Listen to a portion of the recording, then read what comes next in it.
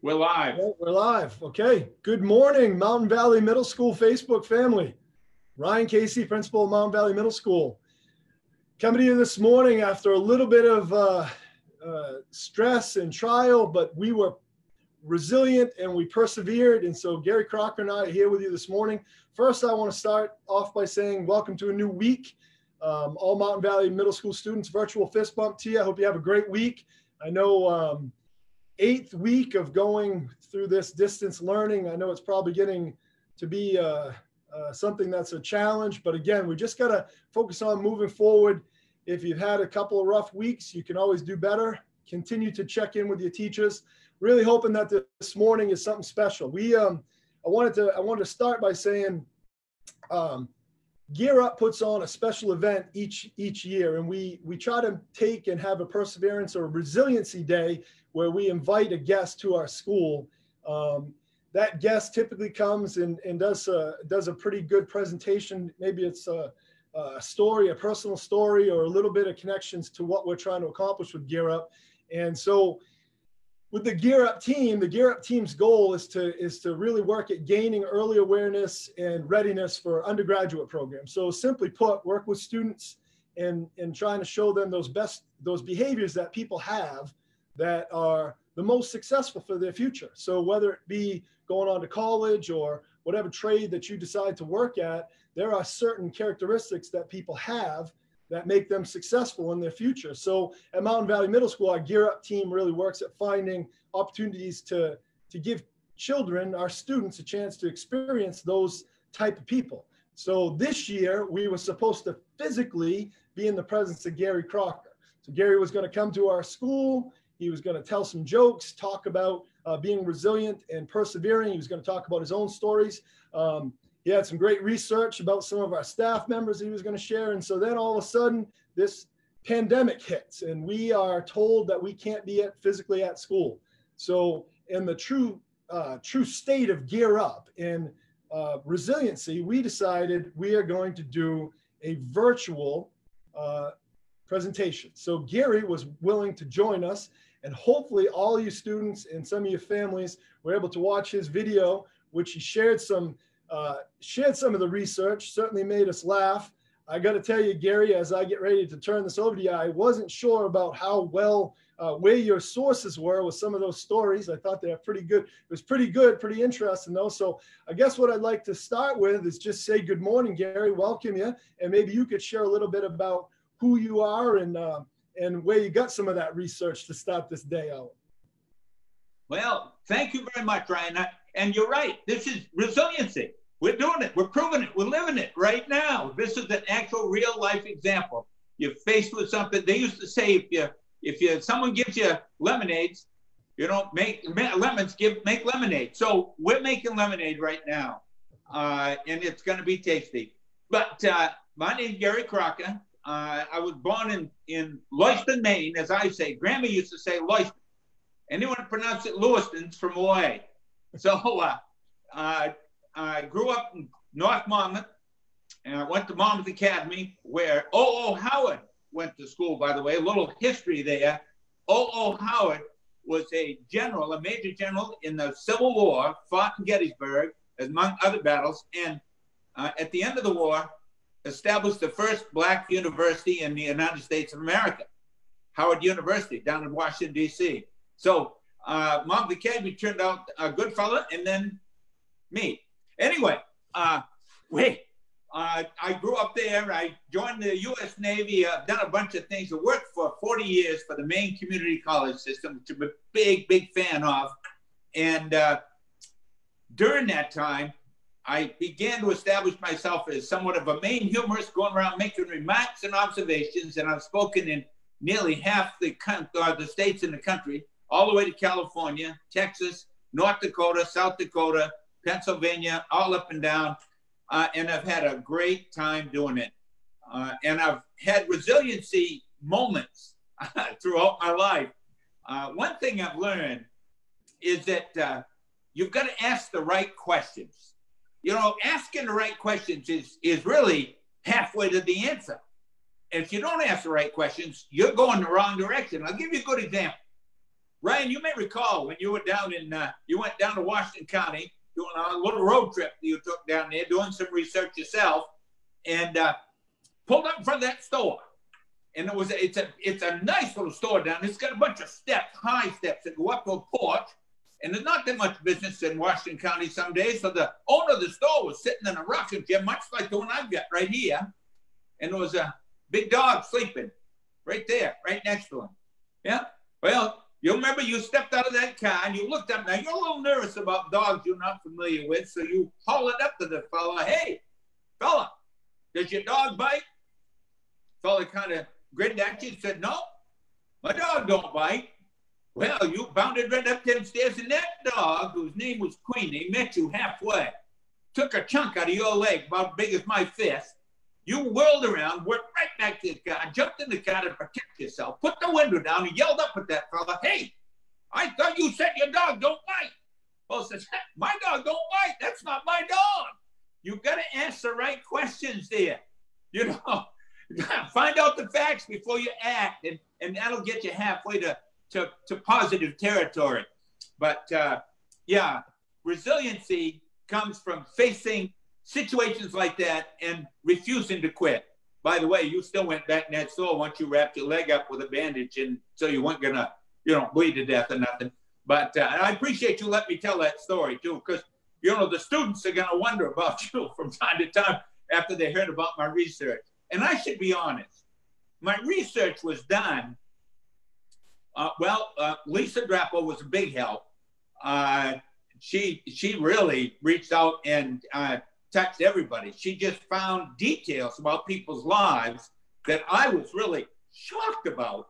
And her willingness to share so much information about so many people that she works with or used to, that I was just amazed.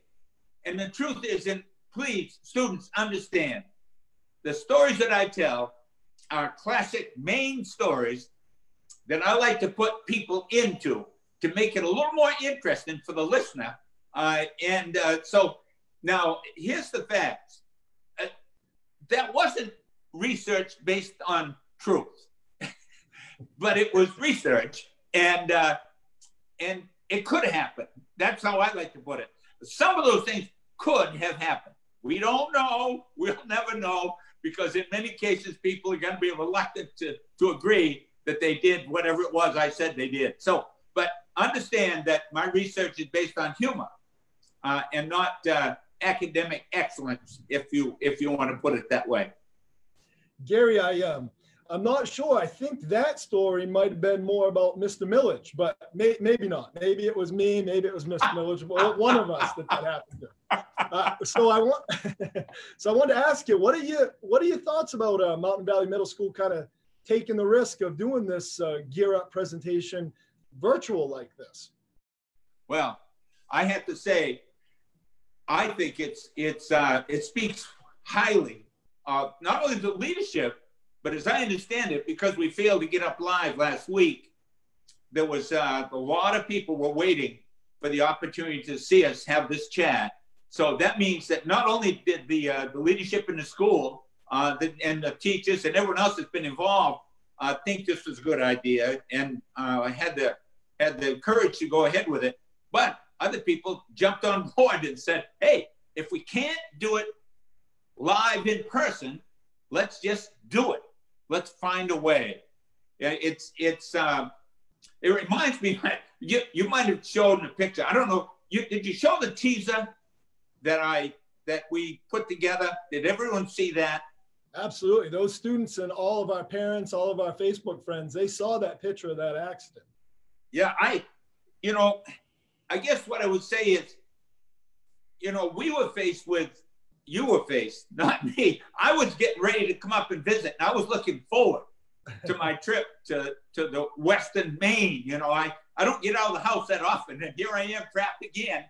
But I was looking forward to coming up and meeting students and meeting faculty and meeting you. We've never met in person, so this is my virtual handshake right there, dear. There you go. But when everything kind of all of a sudden, and I mean, as we all know, all of a sudden it ended. It stopped. The world, in fact, I had a gig, a humor presentation at the Calumet Club in Augusta the night before the shutdown. So I got through the gig and they were talking about it, but they hadn't actually said no. Well, the next day it was over. In fact, I had, I think, 20 gigs scheduled for the next few months, and every one of them got canceled.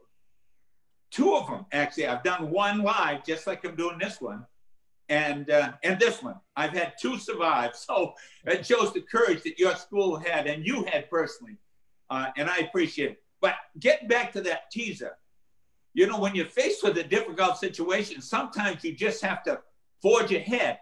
And I think that teaser is a great forge ahead, resiliency kind of story, although it's kind of weird. But I want to make sure everyone knows. I'm going to show you the picture one more time because I want to make sure everyone knows nobody was hurt.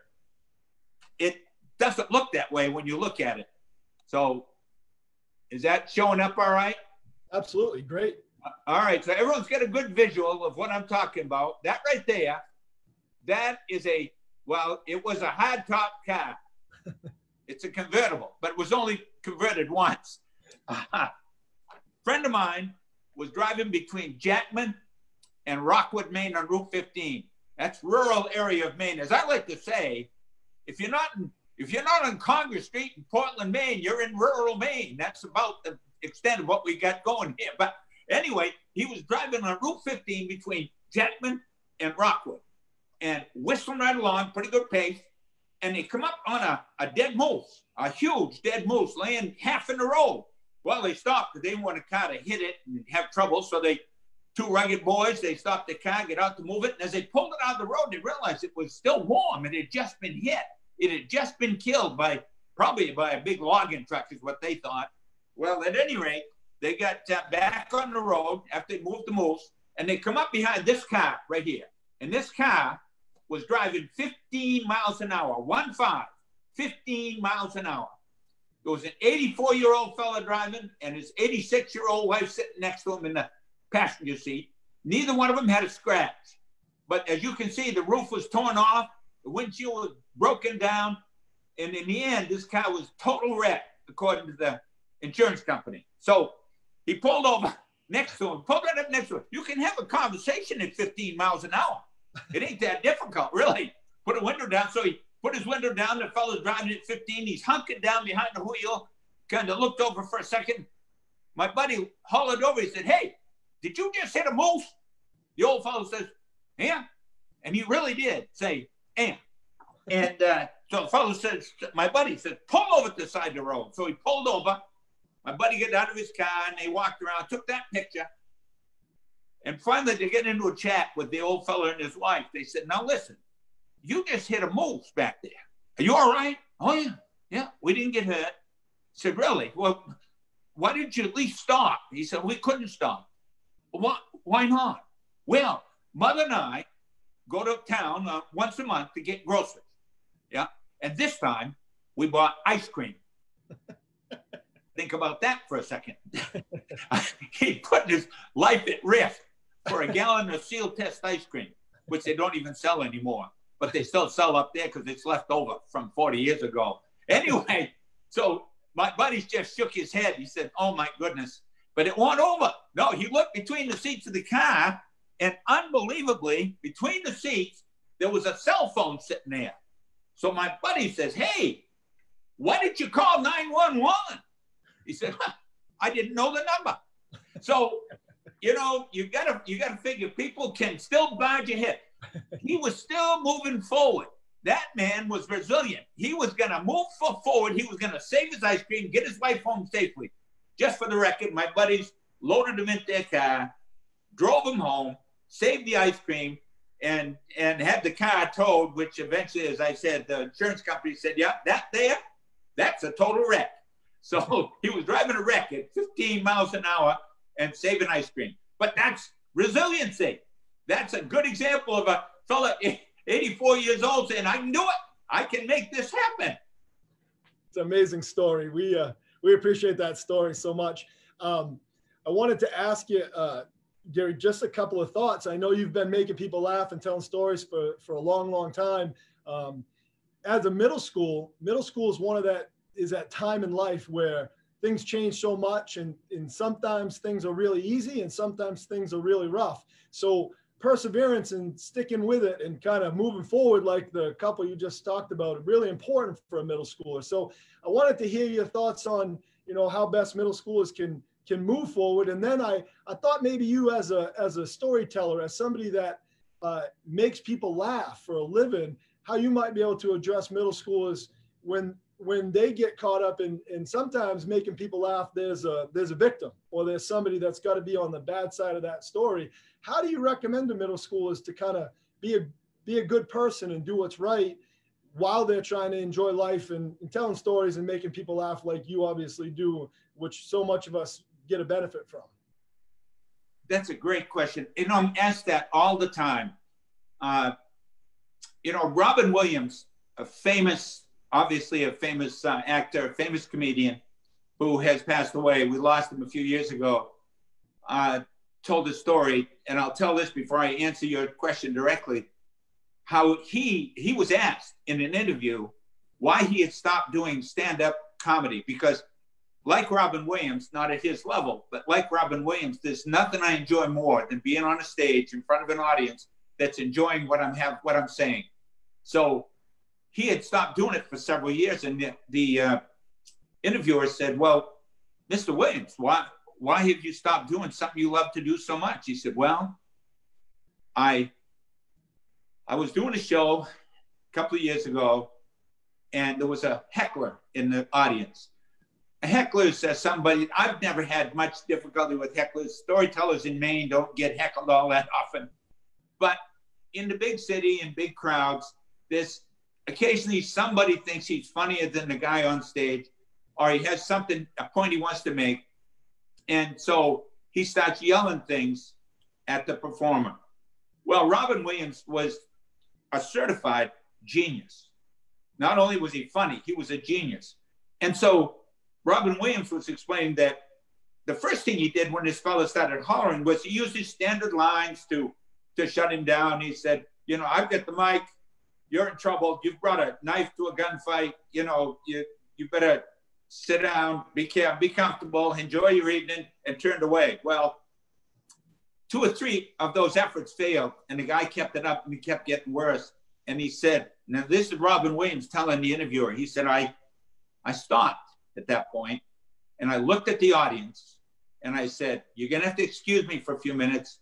I'm going to take this guy apart." And he did. And when the show was over, the guy was in tears when Robin Williams stopped. And at the end of the show, Robin Williams said to this interviewer, "I sat in my dressing room and cried because it is not my job to make people feel worse.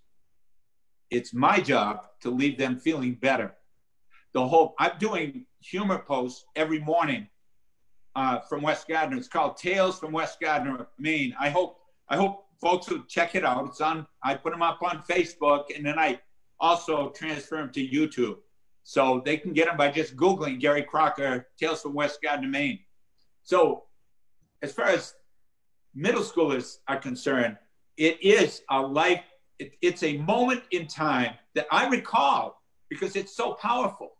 It's so powerful because you're changing physically, emotionally, in every way. Your life is changing. You're screaming along the highway of life toward adulthood, and you don't really know in some cases what to make of it. And sometimes it's an easy target. There's somebody that you can make fun of, someone that will bring laughter if you make a comment about this one or that one. And if there's anything I want to discourage, it's that. Because when I tell stories, you're right, Brian, somebody has to be the butt of the joke. The one I told when I started today made fun of you. But it wasn't, delivery has everything to do with how it's received. If it's delivered as, "Hey, this is going to be funny, and Ryan's a funny guy, and Ryan's willing to take a joke," everybody's in it. Everybody's in it, and everybody's happy. But if somebody comes along from outside and isn't part of the performance, isn't part of the understanding of, hey, this is just fun, we're having fun, then it can get ugly. So I really encourage laughter every day. I read something this morning on Facebook. Someone posted that there were 5 things you should do. And one of the things you should do of the 5 is to smile for no apparent reason. That's just to jumpstart that part of your personality. You don't have to laugh out loud. In India, the country of India, they have laughing cafes where people go in the morning and they don't even drink coffee. They don't go in to drink coffee and have that kind of thing. They go in and sit at tables and start laughing. There's no comedian. They just start laughing. Laughing is as contagious as yawning. Everyone knows that if someone in a group of people starts to yawn, everybody, in a few minutes, everyone will be yawning. It's the same with laughter. If somebody starts laughing, you're going to look, first thing you're going to say, well, you're going to wonder, what are they laughing about? But you're going to start to smile. And before you know it, you're going to be laughing too. And you're not going to know why. But it's because it's contagious. So I encourage contagious laughter. I encourage soft and gentle, caring humor among all of us, and especially those wonderful middle school kids who are making that transition to life that you and I struggled through, Ryan, and somehow we made it. We should be examples. If we made it, my goodness, everyone can do it. There's a hope for everybody. So I encourage storytelling. I discourage and joking and laughter above all. But I discourage making somebody the unintended butt of a joke in a negative, harmful, painful, or ugly way. That is as harmful as anything I can think of, because that carries an emotional scar that doesn't heal as well or as quickly. Thank you so much, Gary. I clearly hear from you, and I think it's great. Our middle schoolers, many of our middle schools get that. But I love when you said the job of a humorist or a comedian is to make people laugh, not make them feel bad. And that's a message that I think all of us that like to laugh and make jokes, we can all remember. So I appreciate you taking time to answer that. I truly respect a good comedian, a good humorist, and I love to laugh. I love your stories, and I never ever felt any personal attacks on any of them, and that makes it really fun to be part of. So I'd like to ask you another question, Gary. I know we have a few more minutes with you. I know you're a veteran, and first I'd like to say thank you so much for your service and your time. I'd love to hear from you. So many of the qualities that we talk about, the perseverance, moving forward, stick-to-itiveness, being kind, choosing to be nice instead of mean, those qualities that people have that make them successful. We're talking about post-secondary and maybe going on to college and a trade school, whatever. But if a person's going into the military, like what you served our country, do these qualities serve those type of folks as well? It's absolutely critical. When you're in the military, of course, rules, in fact, there's a term called military justice. We have rules and laws in our country, in our state, in our towns that we have to follow. When you join the military, there's a whole other set of rules. It's called military justice. It's a lot crisper. It's a lot more immediate in some cases. But the one thing that military life taught me is that you are a member of a team. And that team is going to rise or fall based on, in some cases, one thing that you do. So that's why we have military justice. That's why it's so clear what the rules are. And there's a chain of command, starts with the principal, and it drops down to where I was sitting. So I will tell you that in the military, you don't ask a lot of questions. But when I'm a Vietnam veteran. So when I was in Vietnam, it was noisy. I was a kid from North Monmouth, Maine. I had joined right out of Monmouth Academy.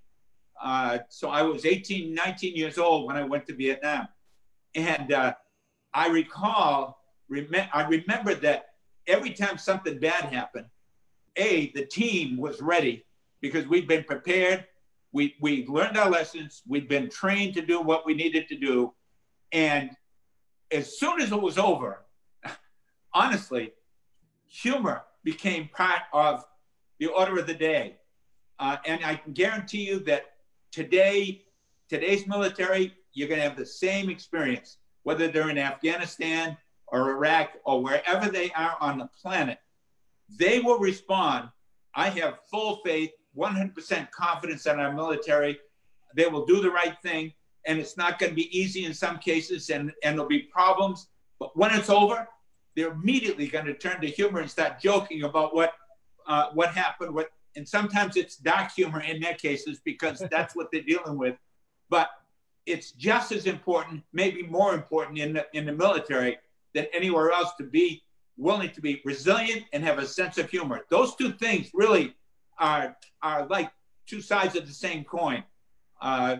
Responding positively to negative situations and coming out the other side lends itself to having a good, positive attitude and a sense of humor. So thanks for asking about my service, because I'm proud of my service.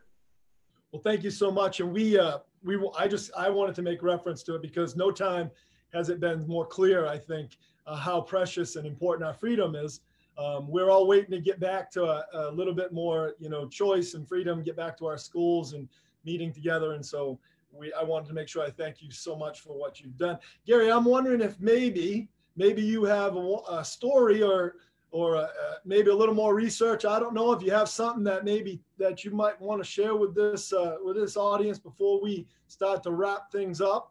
But take and offer whatever you have here as we get ready to end up. Yes.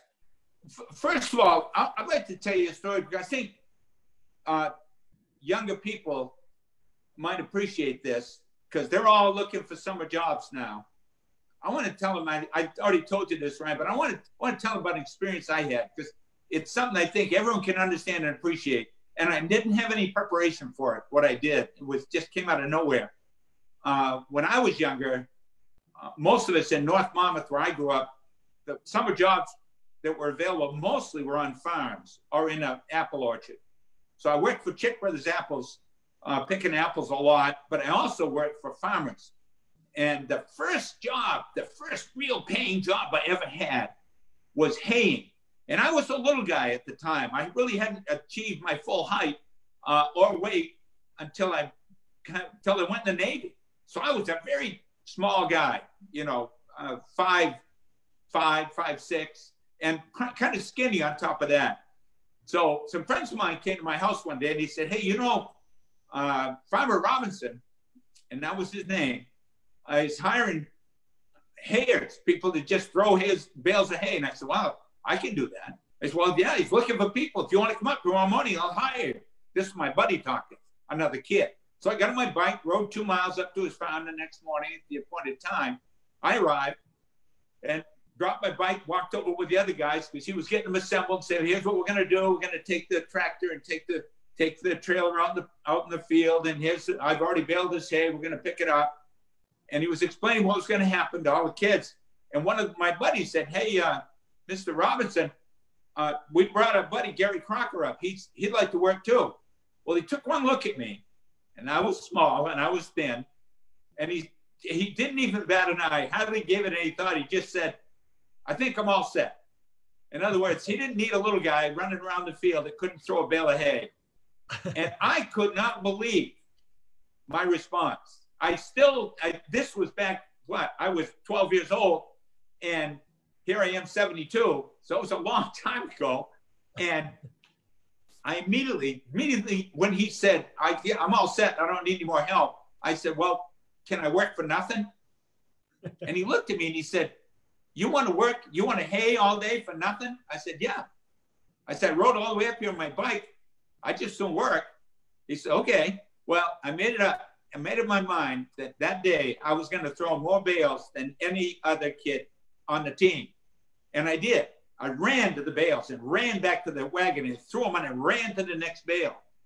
Well, at the end of the day, the farmer came over to me and he said, hey, if you want to come back tomorrow, I'll pay it. So I didn't get paid for that day because that was the arrangement. That was the agreement. I was going to do it for free. I worked harder than anybody else. I proved to that farmer that I could do the job. So I'm only passing it on because I think it's great food for thought for middle schools, especially as they're starting to think about what they're going to do. It doesn't have to be, hey, any job would fit into that category.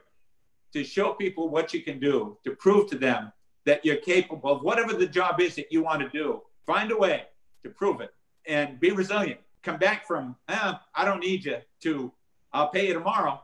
So I think that's a great story to keep in mind for kids. Now, I'm going to be, I'm looking at my book because I'm going to be making a gift. You've suggested, Ryan, that you're going to bring me up to the school so I can meet the folks I've been talking to, and I hope that happens, and I hope it happens soon. But I've got a book, and Dave Roberts, if you think back, you probably can't see the writing on this. Can you read that? Yeah, I can see it. Okay. That said, The Ballad of the Beantown Bo Sox. It was written by Daniel Bates, a friend of mine, who has since passed away. But I'm gonna make a trip to your school, I hope, at sometime in the fairly near future, so I can give one of these to you. It's an autographed copy, and I've got a set of my CDs I'm gonna give as well. But this book talks about resiliency in the most magnificent way. This book is the story of the 2004 Boston Red Sox. Now, Maine has more Red Sox fans than any other per capita than any other state in the country, including Massachusetts, where they play. So Maine people, you see this hat everywhere. Yeah. This bee is recognizable. So with all that said, I'm going to see, I was looking for the passage, and I'm going to try to do it from memory. There's a particular passage in this book, in my opinion, that is when the Red Sox turned the tide and turned the tables and decided they were gonna win this thing. It was remember, they lost 3 games in the American League Championship Series to the dreaded New York Yankees. In the 4th game, the 9th inning, they were down. They were behind by a run. And I'm trying to think of the player, and it's not coming to mind, but someone got a hit. And he went to first base, but he had lead feet. So they put Dave Roberts in to run. Most Red Sox fans will never forget the name Dave Roberts, who only played for the Boston Red Sox for 1/2 of one season. Apparently, God put him on that team to steal second base, which is an odd thing for God to want. But anyway, Dave Roberts is on first, and Roberts gets paid. This is the words of my friend Dan Bates. Roberts gets paid to study this guy, engage in his moves. He's well-versed. Roberts looks right into Rivera's brain and thrices a bullet to first. Roberts gets back easy, then edges from first on his toes, sizes up pitcher and catcher, and on a pitch to home, Roberts goes. Roberts takes off like a butt-shot duck. Posada throws hard to Jeter. In all of baseball history, would a Saison ever look sweeter? I think not. And when he successfully stole second base, the Boston Red Sox said, we are going to win this game and we are going to win this series. So they were as down as a team could be. And the next thing you know, they're standing in a parade. And by the way, this book starts with opening day and goes to the parade in downtown Boston. And it's one big poem. It is an amazing piece of work. And I want you and your library to have a copy. So don't keep me on your Rolodex so I can come on. Okay. And I am gonna tell you one story. All right. I'm gonna tell you this story because it talks about how people look at things and not thinking things through. The other thing you have to do to be resilient and successfully resilient is you have to think it through. Look at what you're dealing with. Think about what you're doing. Think about the facts and the people around you. And I know that's difficult. It's difficult for me at 72. It's going to be particularly difficult for people in middle school. But this is a great story. and this will have to be explained to a few people, but because it's got a bit of a stretch for a younger audience. But this story just nailed it to me. My friend Robert Scoglin is a Maine humorist, much like myself, more successful. He goes by the name The Humble Farmer. Lives down in St. George, Maine. Well, I was talking to Humble a couple of years ago, and he said, Gary, did I ever tell you about Winky? I said, what do you mean Winky? What do you mean? What happened? He said, well, my buddy Winky's got a 4-wheel drive and a length of chain. Now, this is just my opinion, but if in Maine you are fortunate enough to have a 4-wheel drive truck and a length of chain, you've got responsibilities. You know, if someone's off the road, you got a job to do, you know, and that's how Winky looked at it, just like I do. So Winky was telling Robert, he said, you know, Robert, you know, that truck of mine haul anybody out of the mud. And a couple of years ago, he said, I was hauling that. I was driving down the old camp road and I saw that Andy Wyatt, you know, that fellow that painted Christina's World, that famous painting of a young woman in the field there. Well, he said, Andy was sitting there mired in mud. So I drove up and I said, Andy, you want your truck pulled out of your car, pulled out of the ditch? Yeah, help me out. So I hooked the chain on, put her in 4-wheel drive, yanked it up out there, slicker than a bucket of smelts. Sat right there and hooked my chain, and Andy tried to pay me. We don't take money. We're Mainers. We're in this together. Well, the next thing I know, every Christmas after that, every single Christmas, I couldn't believe it. The oddest thing would happen. I'd get this hand-painted Christmas card from Andy Wyatt. I mean, unbelievable. For 15 years, they kept stacking up there at the house. And you know, I'm a little upset by it. Robert said, well, why are you upset? You're getting Christmas cards from Andy Wyatt. He said, well, gee. He said, listen, a fellow that's that important, that's that famous, that's made that much money, you'd think he'd have the will. He's a cheapskate. He could have gone down to the department store and gone into the card department and got me a nice, decent Hallmark card. No. He just sent me these hand-painted things. I've been using them to start the wood stove. So there you go. It's not right, but it's the way it happened. So we got to pay attention, get the facts, ask the right questions, and be resilient. There's always an answer.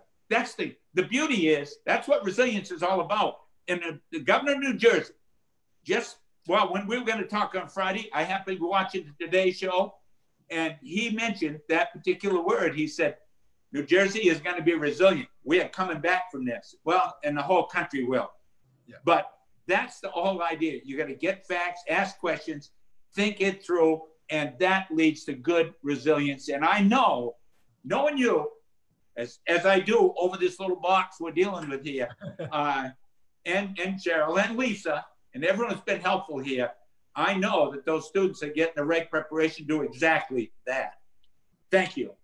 Well, thank you so much, Gary. So on behalf of Mountain Valley Middle School, first and foremost, we are going to move heaven and earth to get you up here so our students can say hello, present you with a Mountain Valley Middle School shirt that'll say, safe place to learn, be respectful, act responsibly, and do what's right. You can wear it with pride throughout Maine and wherever. Also like to have a chance to at least fist bump, maybe shake, maybe we'll be back to shaking hands. Who knows what we'll be doing by then. But when we get that nice autograph book, and we're so thankful for you to present our library with your CDs and the book. Our kids will love it. Our library is a fantastic place, central hub of our school. So again, just on behalf of Mountain Valley Middle School, I want to thank you so much for kind of thinking outside of the box and doing this with us today. Sorry we had the glitch on Friday, but it was well worth the wait. I hope that our students will all see this videotape if they didn't see it live today in their classrooms. All their teachers will share it with them throughout the week. So thank you, and I appreciate you, and we look forward to meeting you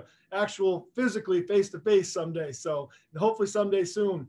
So in the meantime, I'd like to just read a quick message to my Facebook family and my students before we check out. And are you okay with that? Yeah. All right, absolutely then. So on behalf of Mountain Valley Middle School staff, we want to thank all of our students, all of our parents for being such a great part of our community. We hope that you've enjoyed our Resiliency Day presentation and our guest, Gary Crocker. We challenge you all to stay strong, remain healthy. We want you to know that we miss you, that we care about you. We think you're fantastic people. We're what makes Mountain Valley Middle School what it is. And we cannot wait to be together again soon. So thank you. Signing off from Ryan Casey and Gary Crocker live on Facebook.